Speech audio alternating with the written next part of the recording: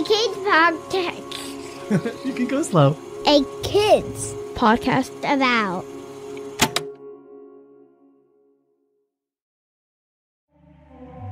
Hi, this is Matthew, and I'm head of podcasts at a kids company about.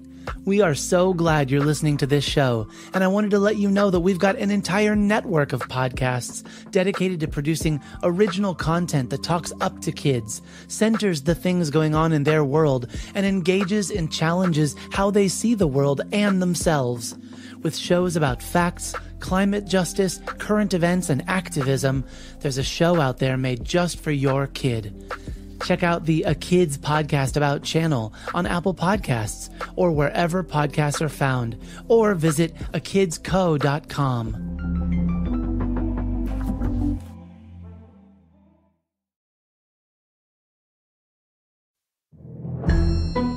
Hi, I'm Arionne. I'm a journalist and a college professor, and I'm your host. This is our very first episode of Is That True? A kids podcast about facts. Each week, we'll go on a fact-checking investigation, and we'll do this with experts whose job it is to know these things, and enthusiasts, who are people who just really love the topics we'll be learning about. When I think about it, a lot of the things I loved when I was a kid are the same things I love today. I loved books. Check. I loved to dance. Check. I love to ask a lot of questions and write about the answers and share them with other people. Check, check, check. It's actually what I do every single day. And it's so amazing to me that now I get to do all of that with you. Together, we're going to learn more about the things you love. And along the way, we'll learn how to check to see if we know what we think we know. Uncovering the truth is lots of fun for me. And if you're a fact finder, truth seeker kind of kid too, you've definitely come to the right place. This season on Is That True? We'll investigate bones and explore red rivers. We'll farm on Mars and dig deep into how some of the tiniest things on Earth work. And we'll learn a thing or two about how to sniff out the truth along the way. Our very first fact we'll be investigating is a really cool one. My name is Yusuf, and I'm 8 years old, and I live in Illinois. And did you know a monarch butterfly is poisonous? Wow, Yusuf, that's such a cool fact, and I have no idea if that's true. So we'll have to investigate it. But first, let's talk a little bit about butterflies and how I found someone to help us figure things out. I know from school that butterflies are extremely cool. In fact, they used to be my favorite thing to study when I was a kid. They start off as caterpillars and they go through what is called metamorphosis. That means the process from starting as one thing and turning into something completely different. When I was a kid, we kept caterpillars in our classroom and watched them turn into butterflies. So I know just how cool it is. I actually saw it happen with my own eyes. That's one way to know how something is true. But what I don't know is whether or not monarch butterflies are poisonous. I've never tried to research that. But I was scrolling online and I saw someone who does. And judging by his very cool educational videos, he's the perfect person for us to meet. After the break, I'll take you to Maryland to speak with Dr. Samuel Ramsey, or Dr. Sammy. He's an entomologist. I actually have to say that word really slowly to get it out. Now, what do you think an entomologist studies? It's actually one of Dr. Ramsey's nicknames. Be right back.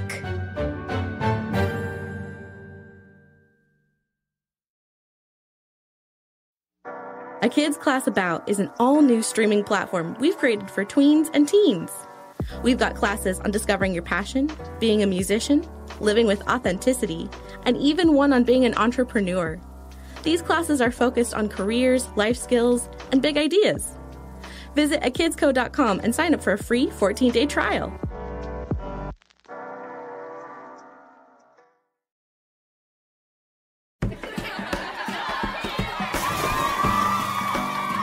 friends. Hello, my name is Ben Tartine, and I am the head camp counselor at Camp Adventure, a summer camp podcast.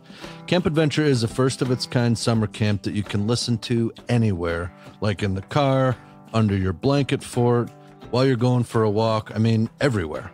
And it's a podcast for everyone. I tell stories about growing up, exploring my backyard, building castles out of chocolate, all kinds of stuff. There's sing-alongs led by the fabulous Hannah Glaver. We host a weekly challenge that you and your friends, neighbors, and grown-ups can all do together. There are games and scavenger hunts and jokes, birdsong calls, learning words in another language together, and just so much great stuff for every single kid out there. I think you're going to enjoy it. New episodes release every Saturday throughout the summer, and you can listen to them anytime, anywhere, and in any order. So go wild. Listen to Camp Adventure wherever podcasts are found. Adventure, we venture together with courage. We learn and grow strong. We learn from each other. So let's discover and uncover great adventures bright and new.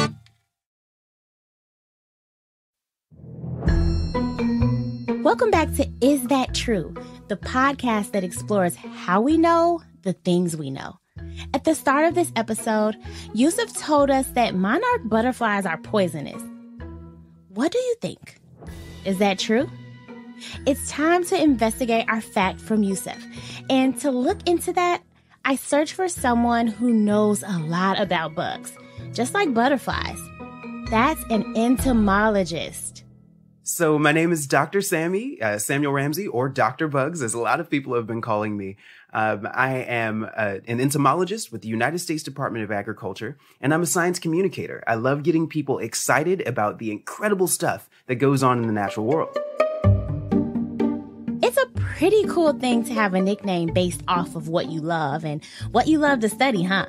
But Dr. Sammy wasn't always so ready to fearlessly learn about bugs. When he was younger, he was actually scared of them, just like some of us might be. I was actually terrified of insects when I was a kid, so much so that my parents were really worried about it because I didn't want to go outside for recess. I was having nightmares about bugs, and so they told me, people fear what they don't understand. So they got me a library card as a 7-year-old, which I think was just the perfect idea. And they indulged my curiosity there. They got me all these books about insects from the library. And by the end of that summer, I was like, Mom, Dad, I want to be an entomologist when I grow up. And here we are. So Dr. Sammy has been into, bugs ever since. So if there's anyone who would know about our fact, it would be him. So I asked, so is it true that monarch butterflies are poisonous because they're so pretty? It's so interesting that these butterflies actually are poisonous.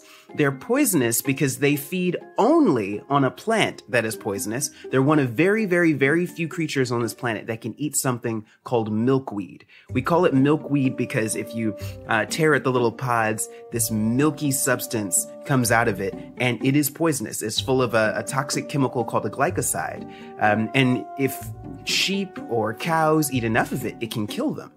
The caterpillars feed on this, and it doesn't hurt them, but they're able to store all of those glycosides inside of their bodies so that if something tries to eat them, it can be poisoned by it.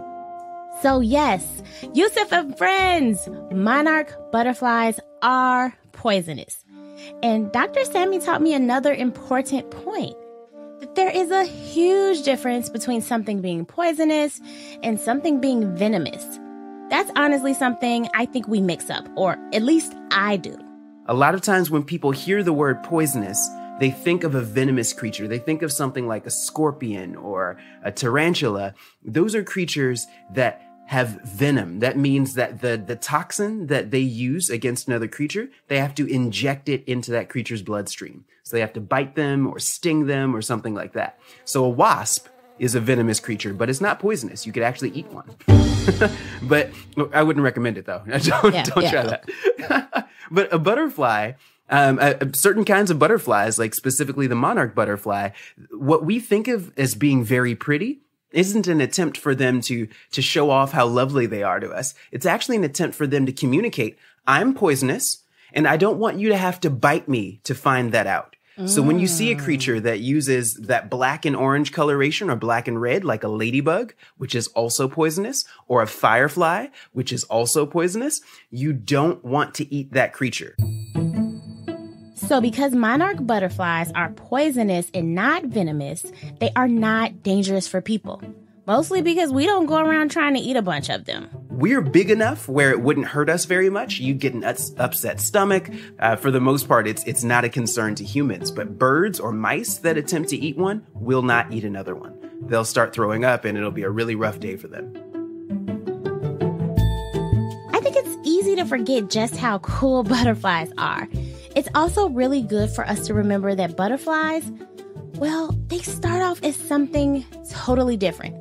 They start off as caterpillars. So insects like butterflies and caterpillars go through a process called metamorphosis. The big grand term that we have for all the insects that go through this full metamorphosis is the holometaboly.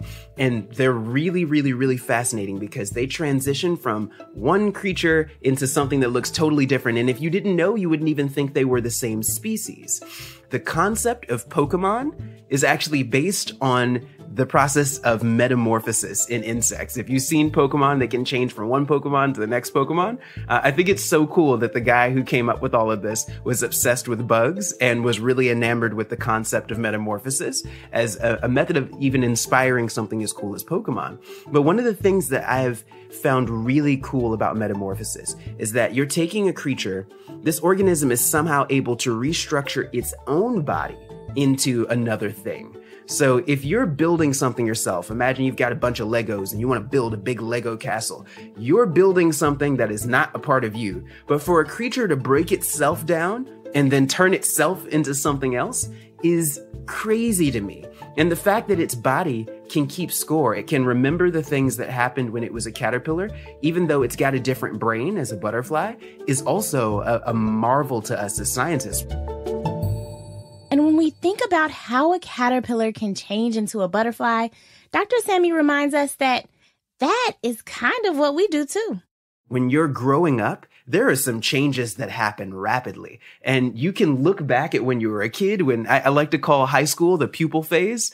You were in your little cocoon, figuring things out, and then you turn into an adult, and it just seems like the transition is so rapid and like you're a different creature in a lot of ways. We actually have a lot in common with bugs. All we have to do is just look around, or more specifically, look down. I think people need to look down more. Look down and remember that bugs are the coolest thing that you've ever stepped on. Instead of just smushing them, take a moment to think about just how intricate and interesting their world is. You will not be disappointed, I promise. So, is it true that monarch butterflies are poisonous? Yes, they absolutely are. And that poison comes from the poisonous food they eat, a plant called milkweed. But we need to remember the difference between poisonous and venomous. Poisonous means that it's dangerous if you eat it, while venomous means it's dangerous if it bites or stings you. For smaller things like birds that eat butterflies, this is very, very bad. But for humans, not so much. So thank you, Yusuf, for helping us learn this fact.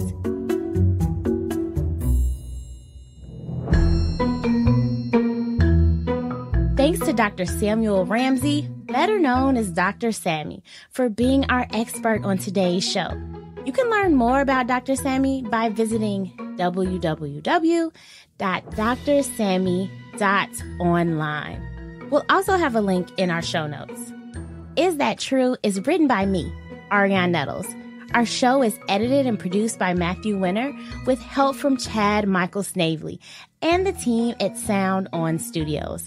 Our executive producer is Jelani Memory. And this show was brought to you by a kids podcast about. Do you have a fact you'd like us to investigate?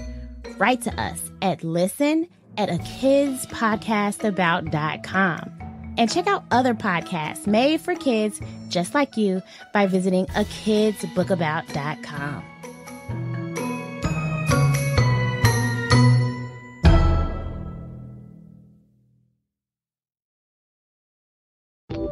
Hi, this is Matthew, and I'm head of podcasts at A Kids Company About.